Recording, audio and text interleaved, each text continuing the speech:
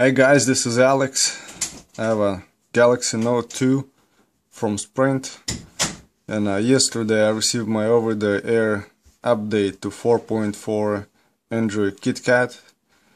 So I went ahead and did the update, and after the update my phone got stuck in this this screen right here.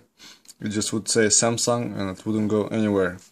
And I spent a lot of hours going through a lot of forums, reading a lot of stuff, how to fix that, and I was able to fix it, thankfully. And here's the process, very simple process. What you do, you go to this website right here, you go to this website, rwilco12.com, amazing website, it's got all the information.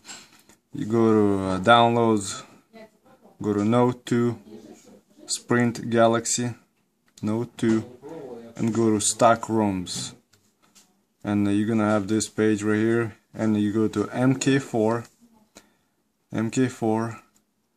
and I click on this one, modify restore, no S-boot, and you're gonna save this file. Click on the file, you're gonna save it. I already saved it, so it's right there. Already saved the file.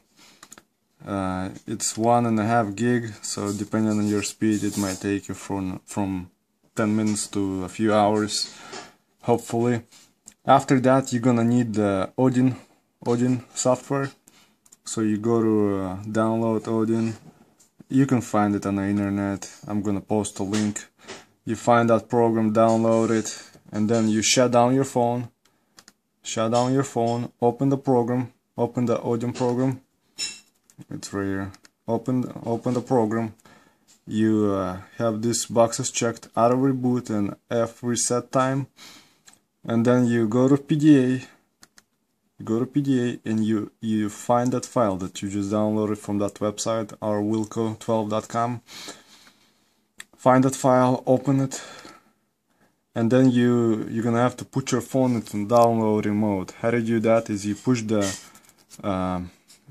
the volume down button, then you push the home button and power button all at the same time.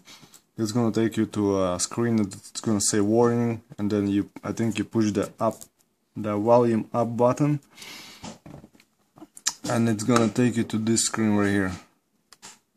It's gonna say downloading, do not turn off target.